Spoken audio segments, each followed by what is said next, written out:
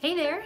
Today I'm going to show you how to make a tower of books on just 4 little rolls of paper. So let's get started. So we're going to roll it shorter lengthways this way.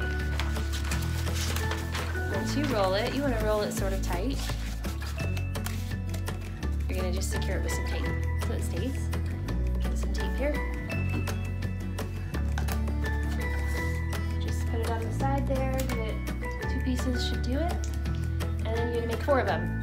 When you're rolling your paper, you want to make sure that it is really even before you secure it with the tape so that it can stand up straight and flat on the table. So now I've got 4 rolls like this, all taped together. I'm going to zoom in a little closer so you can watch what we're going to do next. Will you help me out? Oh, we've got people bringing books. Books. How many do you think it's going to hold? Okay, take a guess. How many do you think, Millie? I think 4. Do you think 4? Yeah. So she thinks our tower is going to hold these 4 big books. Martin, what do you think? You think all of that stack? Yeah. He thinks it's going to hold that stack. Okay, so we're going to get started. We need to get the first book stacked under, or the first thing of paper rolls stacked under a book. Level as much as possible. Okay, we have book number 1 on there. See number 1? Mm-hmm. Let's put number 2 on.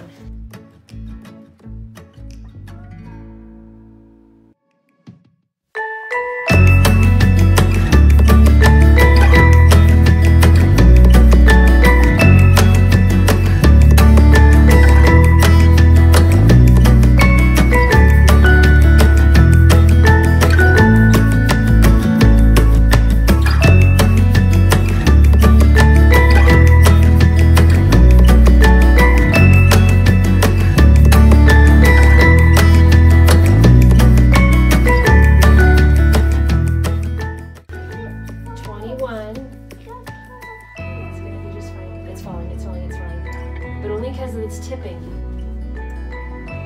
Don't do that. I'm trying to straighten it.